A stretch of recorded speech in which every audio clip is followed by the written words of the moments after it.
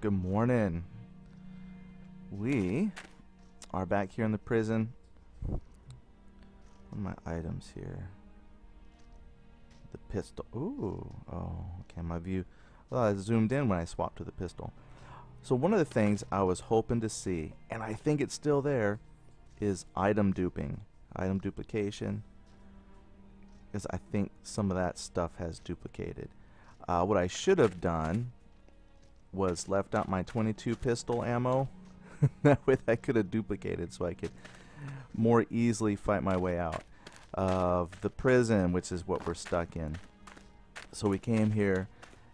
If you didn't see yesterday, the day before, I forget when it was, but there were a lot of zombies. Oops. So I just want to, oh, persnickety. Oh. Alright, there we go. Now, let's just check. Yeah, see, the infection level reset, my hunger level reset, which, I mean, is a known issue with the game. So it's not like the developers don't know about it, but I'm thinking in these early stages of the game where, you know, there's a lot of other bugs, you know, we're not going to be too upset about that. Since there's no way currently to fix infection, you know, these are things we've talked about before, and we'll just go ahead and accept that as a gift based on the fact that since so many other things are broke, we'll go ahead and take that as a little gift from the developers. The item duplication, I mean, part of me is glad it's there for some of the same reason, you know, since we have a lot of other bugs in the game.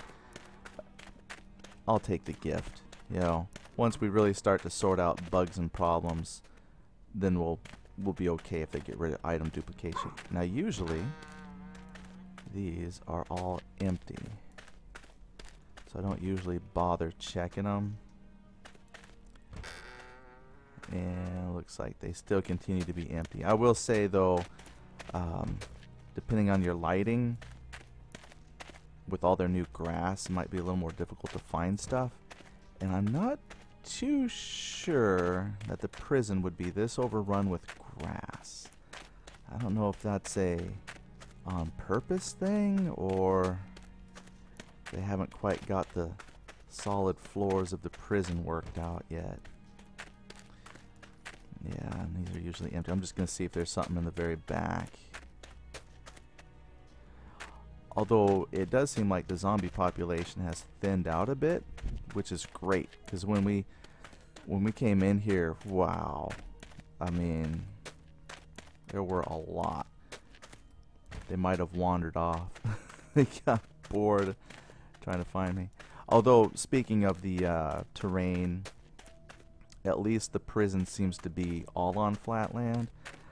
That's something that has really been fixed. I remember we've gone in some prisons that were just ridiculously set up, the way things were floating, and it was just craziness. Now, how's my... I dropped the 357 because it ran out of ammo, so I'm not going to worry about picking up 357 ammo. There was a pistol for it, but I'm not going to carry. Oh, hello, library. There's usually not much in the library. Sorry to disturb you.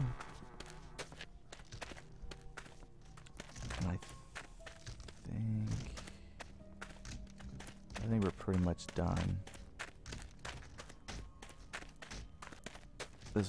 This building in the prison was a lot less crowded with zombies than the other one. The only other thing we haven't done was examine the towers, and usually up in the towers I don't find a lot of 22 ammo. Generally it's like a rifle with a scope that I find. Hello. Well, I'm a bad shot today.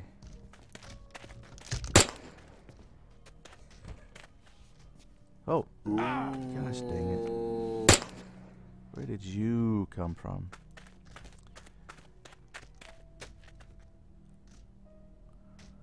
Nice.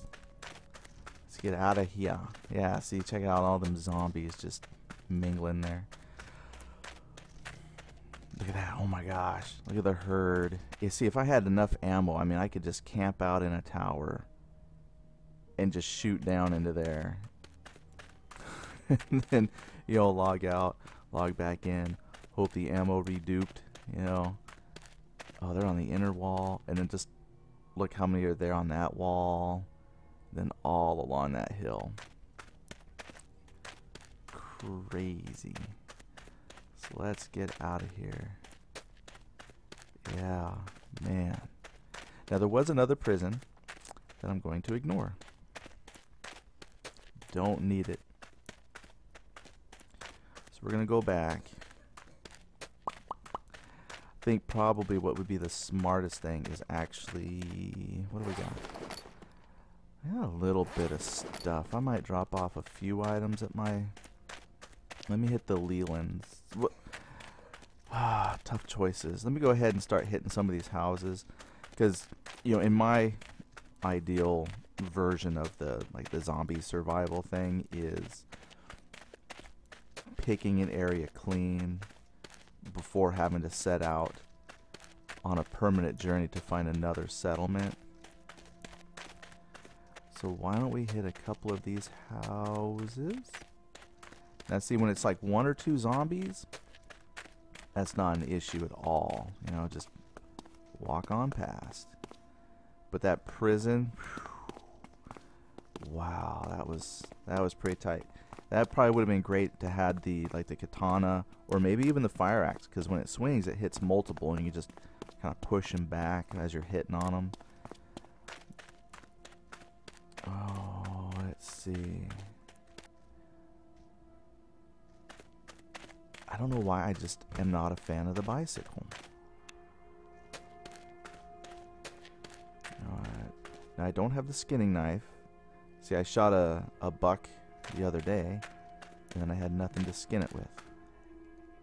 Hello, 5.56 ammo. 22. That's what we're looking for. Let's top off here. Now, if you've not seen the game before, the way that someone taught me this in a comment, but the way that you fully load all the magazines is you start from the inventory screen and then you hit reload. If you hit reload when you're out in the actual game part, you only reload the magazine you're currently using. And the way it works is every weapon has a certain amount of magazines that are assigned to it. So like this 22 pistol has 5 magazines, and each magazine holds 10 rounds. Then if you were to swap over, say, to this here, the sandstone rifle, it has 3 magazines that hold 30 rounds each. So each weapon has just a little bit different kind of ammo capacity, but it kind of bridges that gap between just a fantasy game, kind of like I call Battlefield 4 like a fantasy game, because you just hit reload and it automatically reloads and recalculates how much ammo you're carrying in your backpack. But this, you've actually got to worry about making space for the ammo box, and you actually have to load magazines. It's a good compromise. I like the system a lot. That's what helps make this, give it that simulation feel and not just an arcadey feel to it. Me and doors don't get along too well. But that was one reason I like the 22. It fires quick, is fairly accurate when you don't take the time to aim. Sometimes I get nervous and just start shooting. I'm going to get some more 12 gauge ammo, because I did have the shotgun. That should be a bathroom. And these house layouts are pretty standard. This room never has anything in it. I don't remember this one having an upstairs. Some of the houses look like they might have a second floor. Oof, hi. But then they usually don't. Let's see. Oh, those all shut behind me.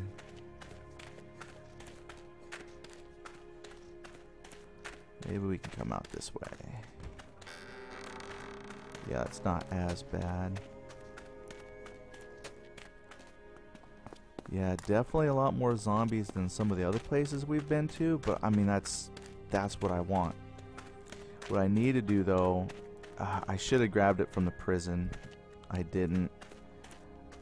I should have gone ahead and grabbed the rifle ammo, not the M16 rifle ammo, but like the sniper rifle ammo, because if I do decide to, you know, really stay in that farm, the barn is really good defensively. Do I have matches? I don't have matches.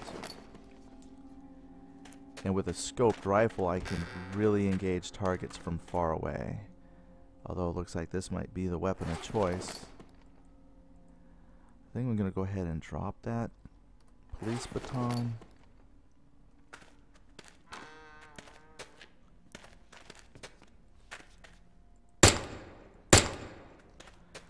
Yeah, the zombies here sound really, really well. So they already know I'm in the home, but for sure they know now.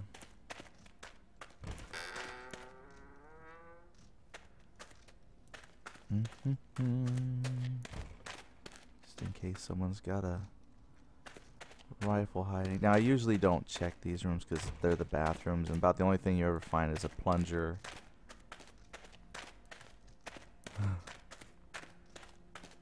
Plunger does not make a great weapon. I've tried. So I think I'm pretty good for this home. Did I check back here?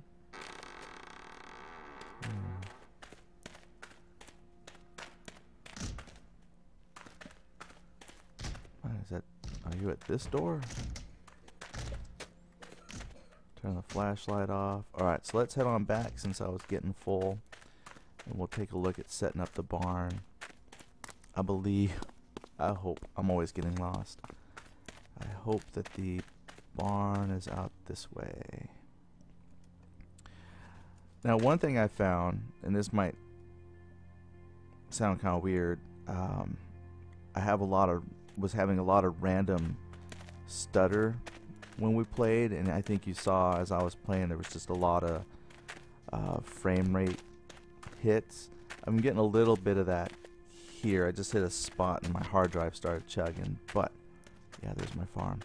One thing I did, and seems to be helping me a little bit, was I had downloaded the Razer game booster a while ago because, you know, it said it helps your gameplay improvement.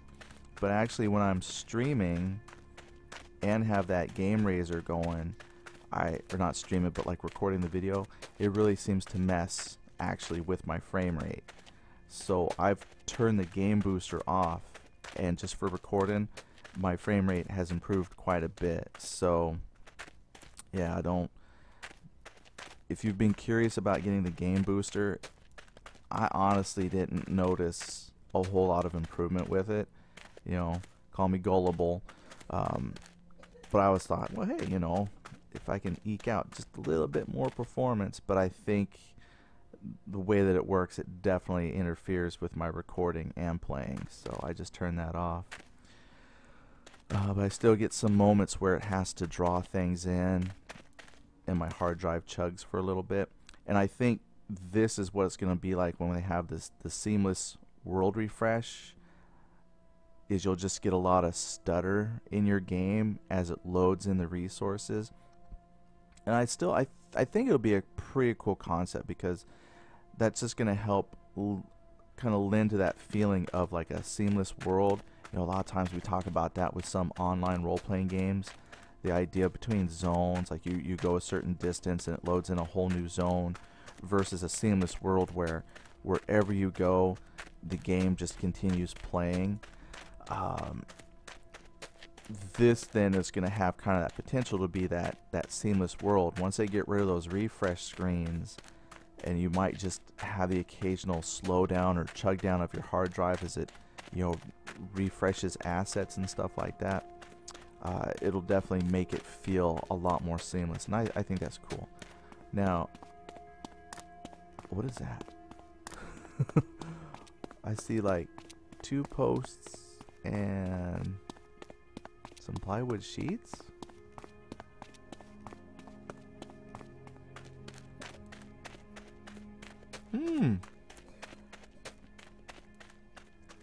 Well, okay. That's a gift. Now see, what's cool is, see, up there was the prison, but down here I have an office building, more houses, another Leland's, and I think you can't see it through the cornfield, but there was another group of houses, another office building. Yeah, this is a great spot. And that might be a Leland's there. Once I come up here, let me climb up here, I might be able to see better. Kind of dark in here. So this is the new barn. We came into a barn earlier. This isn't my first time seeing the new barn, but it is a little bit different layout. Oh, look. There's a bow up there. I just got to figure out how to get up there. See, I like... Oh, they'll let me reach it. I'll leave it there for now. I don't know. I don't see the arrows. That might be arrows right there. There we go. Look. Another Leland's. Perfect. So this is why I want the scoped rifle. So let me put the let's put this one on. So just again, quickly point out that magazine system. I got 3 magazines. They hold 30 rounds each. I've only got 3 rounds. When I hit the reload button from here, it's going to fill that first magazine with 30 rounds and then continue to fill until I run out of bullets. Now I have quite a bit of ammunition. I don't think I have enough to completely fill the full 90 rounds. He's going to be doing this for a while. But see, with the scoped rifle, if I had zombies following me, it's just so easy just to pick them off at distance. That's why I should have grabbed the scoped rifle and rifle ammunition while I was there at the prison, because they always have a lot of that stuff, especially up in the towers. When you go up into the tower, you can usually find some rifles that also some ammunition laying right there. So that, on hindsight, that was not a good trip to the prison. Now fortunately though, as I go through these houses, it's quite possible that I might get another scoped rifle and then continue to get a lot of that ammunition. Now luckily here, there's not a lot of zombie presence. It's not a very strong zombie presence at all. So, you know, that scoped rifle might not even be necessary. But I have known in the past that they just have a way of finding me no matter where I'm at. So I mean, I can take a quick peek, but see, that's why I love this barn. I'm up here on the 2nd floor. The old barn had a ramp, and the zombies could actually come up the ramp, but here, because it's ladders, I have yet to see a zombie climb a ladder. I'm not asking for that feature, so don't worry about putting that in, Jeff Keane, Richard Keane. You guys just leave the ladder climbing zombies out. So that's why I think that this barn, version 2 barn, is going to be a much better defensible spot. Now I got all this hay, but what's cool is, what I did in my other barn was I actually just picked like a corner of the barn, and then that's where I started to unload equipment. So what we'll do here, got some ammo. I'm gonna put that down because it might dupe. And again, drop some of this. And what I did with my old setup was, like, one part of the barn was like all the ammo and weapons, and then another part was food. I don't need to duplicate shotgun necessarily. A book of matches is pretty good. That was rotten food. Now this is something in the past when you had like some rotten food and it duped. Sometimes it would duplicate and make non-rotten food. So if I'm lucky, I'll end up with some good food. And we'll go ahead and, oh, and I just said I would drop my food elsewhere, but we'll sort that out later. Let's just organize the bags here.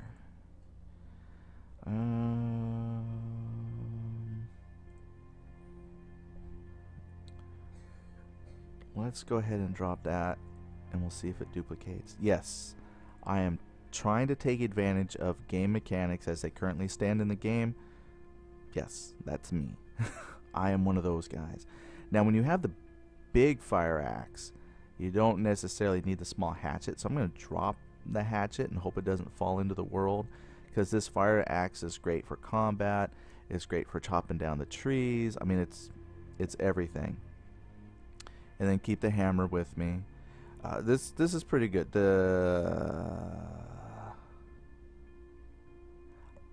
I'll take the shotgun. I'm going to keep it on me because, again, if I step out, I might just go ahead and grab some shotgun ammo. No, because I've got lots of... Nah, we'll just forget that. I got lots of ammo here. That's 90 rounds. And then I got like 48 rounds right here. That's a lot of rounds to go checking out a couple places. Not the prison. This is a good loadout. So the next time we head out, we've got room to pick up some supplies. My food, my hunger bar will reset. So, you know, if some of these cans of food regenerate, great, or duplicate, I might take a can of food with me when I go adventuring. But when I go out into the houses, I'll be able to find food and stuff like that. So that was great. Getting out of the prison was actually pretty simple. I'm not going to complain. And now we're in a great spot that when we come back, because the time of day saves itself, we'll be able to head out in darkness to go and start exploring some new spots. And I'll just have to remember kind of like what direction we're heading when we go out. So I'll have to know, okay, north is the place I'm exploring first, and then, you know, just kind of be systematic about the adventuring and come back and start to stockpile this place for the apocalypse. Now, there's all kinds of debate, like how boring is that going to be, because once you've got plenty of food, plenty of ammo, there's no zombies, there's no players out killing you, what's there left to do? We always find things to do. Plus, we should start getting some hot fixes soon.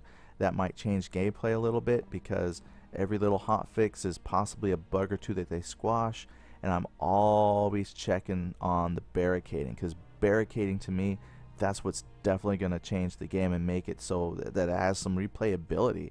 So yeah, I might have my supplies and stuff, but when barricading's fixed, with their barricading system, you can actually make, I'm hoping, can actually make a structure. So plenty of stuff to do, but we'll end it there. Flashlight's dead. That's a good cue to go ahead and cut it for the day. So I will talk to everybody later. All right, well, let's see if this quits. Come on, hotkey. Wrong hotkey. Okay, this time for sure. All right, see y'all later. Bye.